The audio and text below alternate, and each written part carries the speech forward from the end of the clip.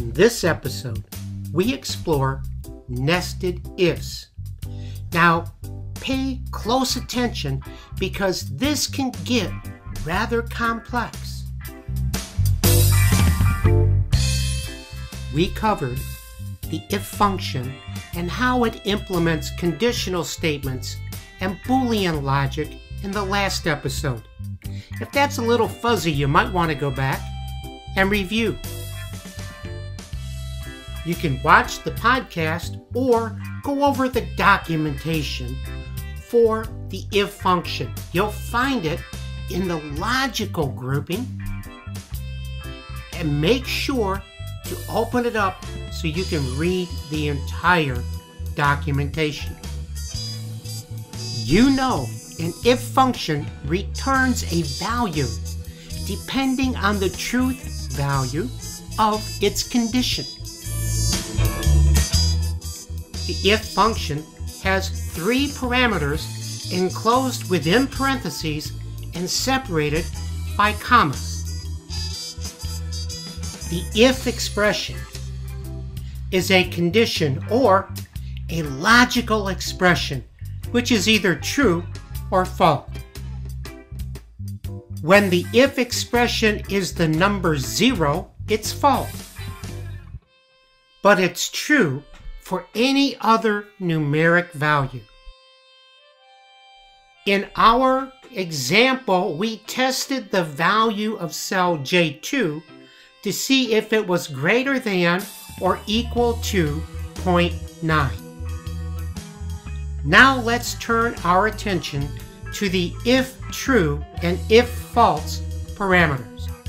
These are the actions you want to take based upon the truth value of the if expression.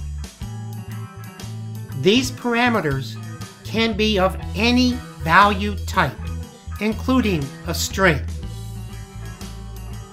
In our example, we use the strings A and F. These parameters may also be numbers or a cell address like J2 or an arithmetic formula or even another function. That's how we build a nested if. This is our if expression. Our if true parameter and the if false parameter. To build a nested if, we simply replace the if false parameter with another if function. We can continue doing that until we've represented every single grade in our grading scale. Let's try it out. Okay, this is where we left off. And I think we agreed that it was unfair just to pass out A's and F's. So, we want to build a nested if so that students can get whatever grade they earned, A, B, C, D, or F. Again, we're going to do it with nested ifs, and I always like to edit at the top so I can copy down in one direction. So, let's come back up and let's rebuild this function. So I'm going to say J2 greater than or equal to 0.9, comma, is an A, comma. Now I'm on the false side, so my if false expression will be if J2 is greater than or equal to 0.8 for 80%, then it's a B, comma, quote, B, end quote.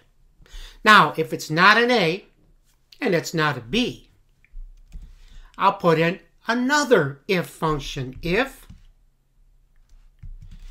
J2 is greater than or equal to 0.7 for 70%, comma, quote, C, end quote. So 70% and above would be a C. Don't worry about the A's and the B's. We've already taken care of them. So now I'm going to test for the D's. So I'll say if, parentheses, J2 is greater than or equal to 0.6 for 60%, comma, D, in quotes, comma, and then this is the false side of this last expression looking for the D's. If it's not an A, not a B, not a C, and not a D, it's an F. And then I need to put in my right parentheses, 1 for each of my if statements or if functions. So that's 1, 2, 3, 4.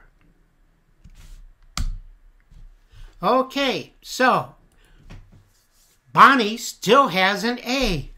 Let's copy that down and see what happens.